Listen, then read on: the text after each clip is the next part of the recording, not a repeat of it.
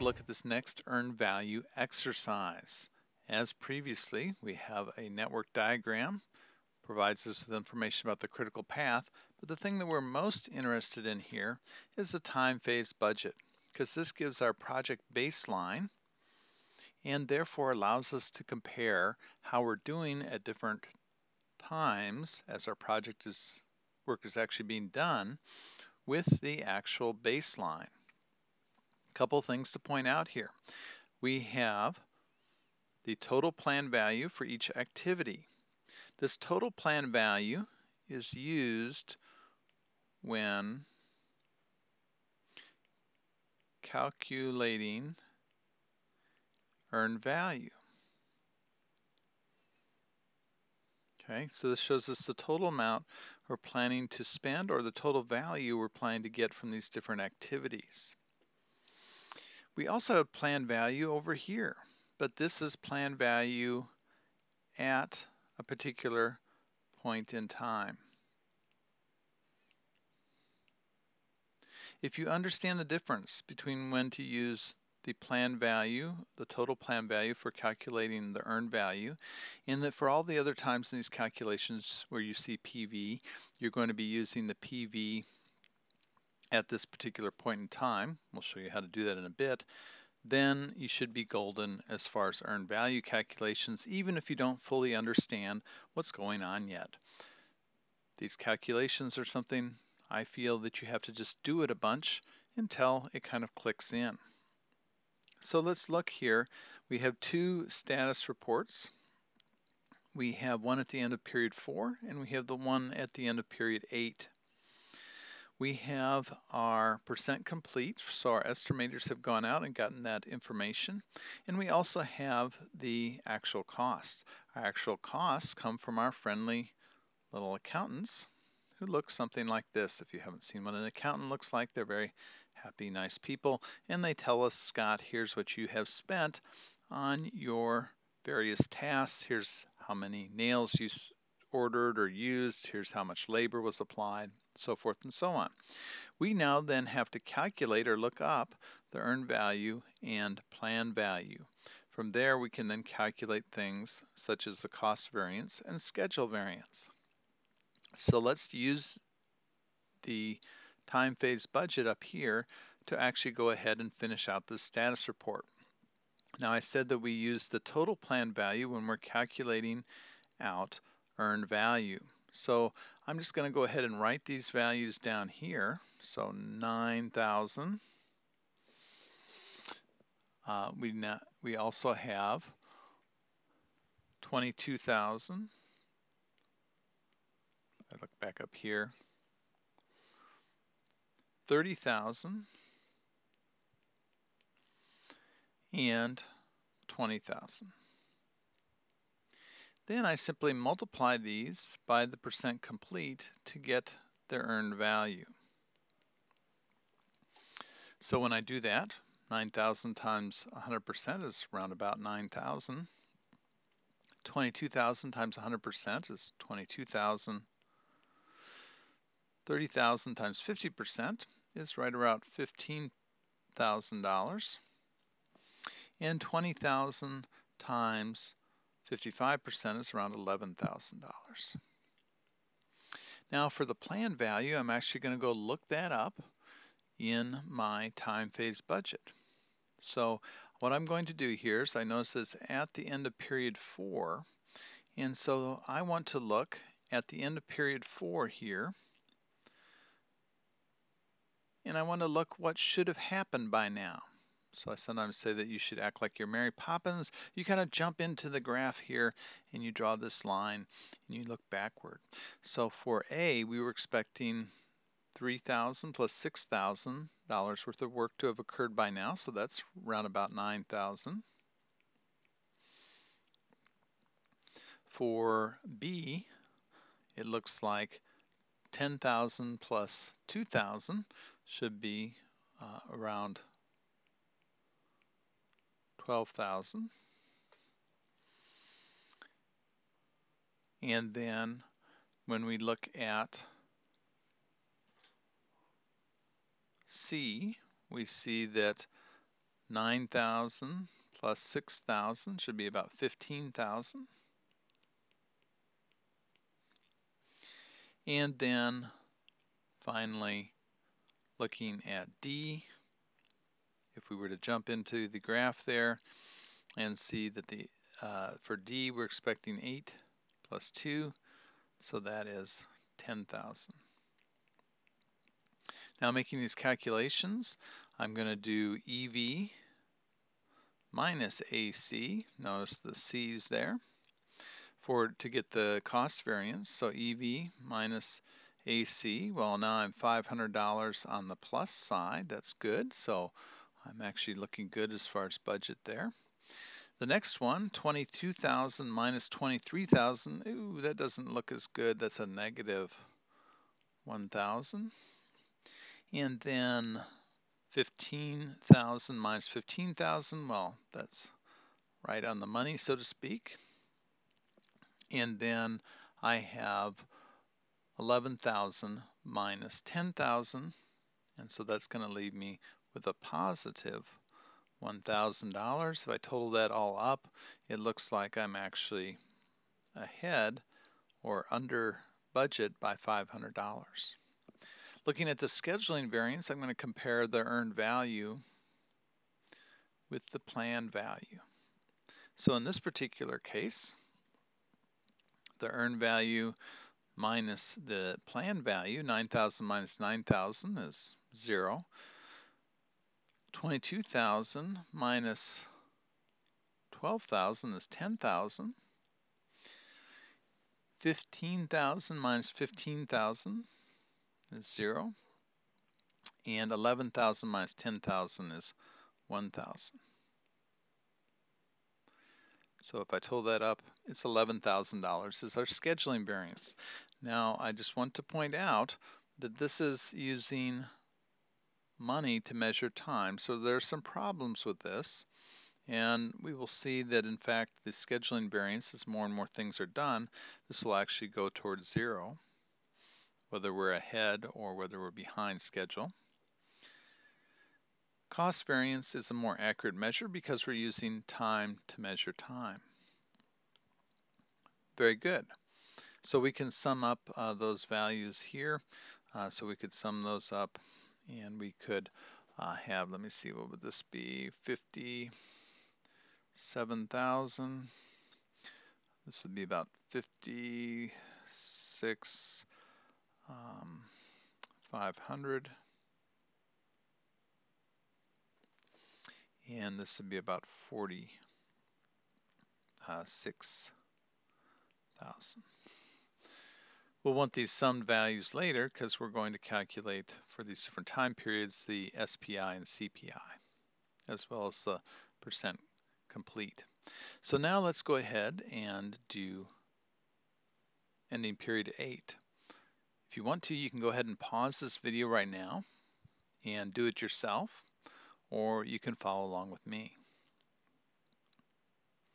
So I'm going to go ahead and once again put in my values here. They will not have changed because I'm looking at total plan value for these. Then I'm going to look up at E and F, 16 and 18.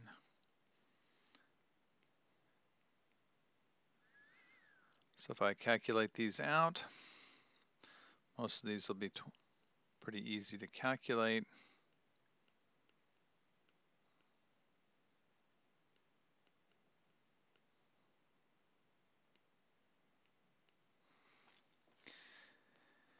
And let me see, 18 times 80, so that's going to be 14,400. Okay. Plan value, once again, I'm going to have to act like I'm Mary Poppins here. I'm going to have to jump into the time phase budget, but this time I'm doing at period 8. Okay, so I'm going to jump in here. I'm going to look backward, and I'm going to see that I was planning to have spent 9,000 on A. I was planning to have spent 22,000 on B. I was planning to have spent 30,000 on C, I was planning to have spent $20,000. On D, I was planning to have spent just 4 on E, and then 18 on F. Okay, so I'll plug those numbers in here as well.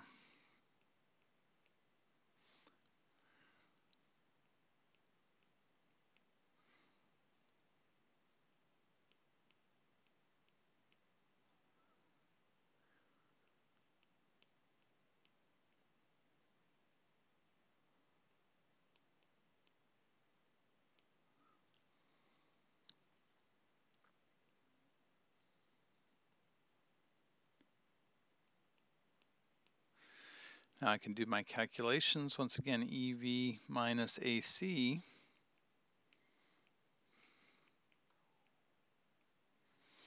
is going to give me my cost variance.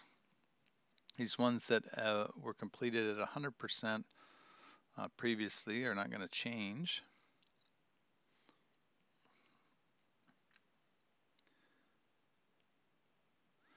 Just doing the math here.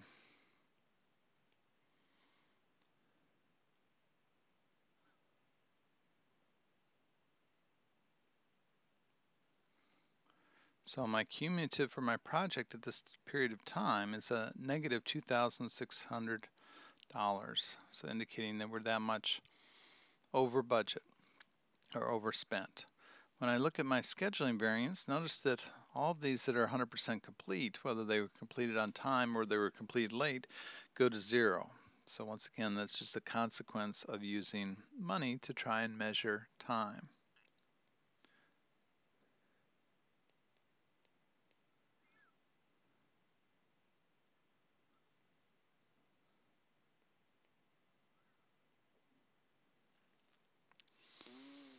Okay, if I sum up these values here,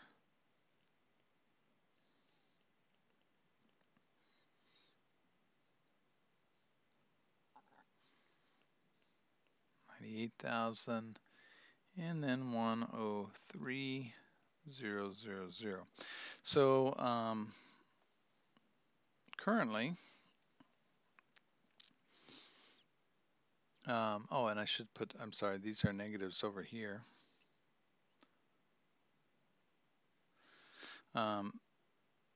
So these values here are both negative. So we're not doing so well in terms of costs, nor are we doing so well in terms of schedule. Okay, so we were planning to have $4,000 worth of work done, but it looks like we got 0. We were planning to have $18,000 worth of work done. Looks like we got 14,400. Okay, so these negative values are not good for our project. So let's look at the SPI and the CPI as well as the percent complete.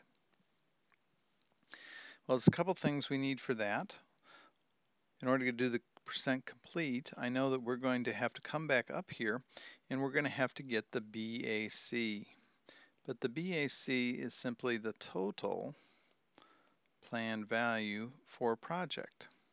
And that actually is shown here as $125,000. Okay, so otherwise I should have everything I need. So the SPI is the earned value divided by the planned value. The CPI is the earned value divided by the actual costs. Once again, see those C's there. And the percent complete is the earned value divided by the BAC. We'll also look and see if we can calculate EAC, or estimated at completion. So given how things are going right now, where do we think we're going to end up? Okay, so for period 4, this should be 57,000. divided by 46,000, which should give us an SPI of 1.24, indicating we were doing pretty well as far as schedule at that point in time. For the CPI, we're going to have that 57, and this time we're going to be divided by 56.5. So that gives us a CPI of 1.01. So meaning it looks like we're just about on budget at the time. Now, if we want to look at the percent complete, well, that's once again going to be the earned value divided by that BAC number that I just mentioned.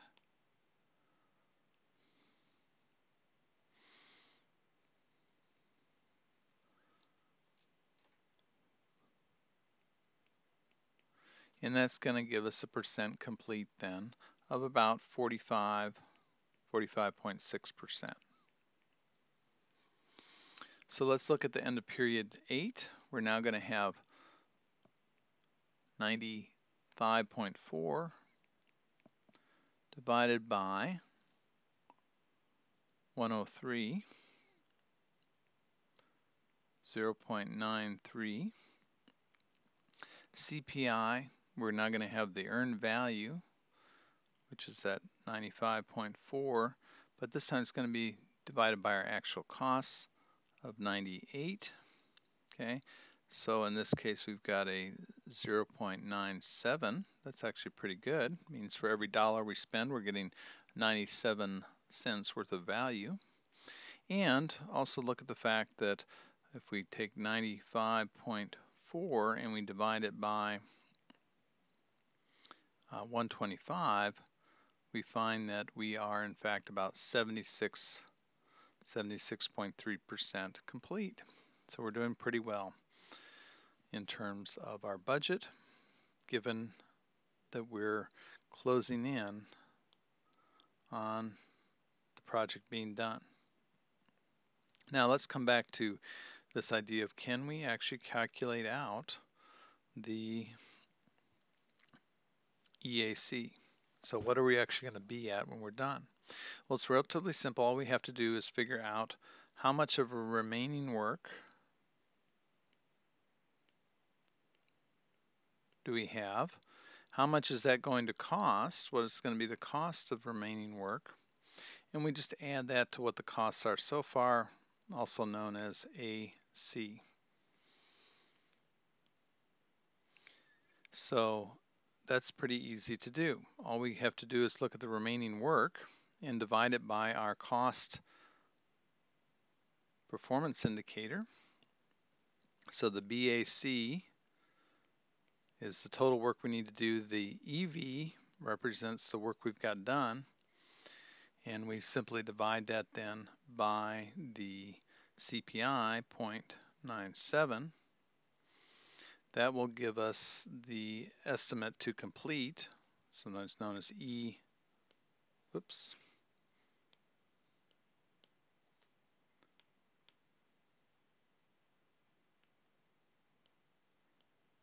my pen starts freaking out there.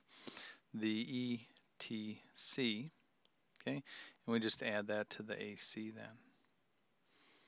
Okay, so it's going to be very close to what our budget at completion is. It's going to be a little bit over. Okay, so go ahead and do that calculation. You're going to see something greater than 125 or $125,000. So hopefully that helps. And there's a couple other exercises that I'll do for you as well. And you can follow along with those until this all makes perfect sense.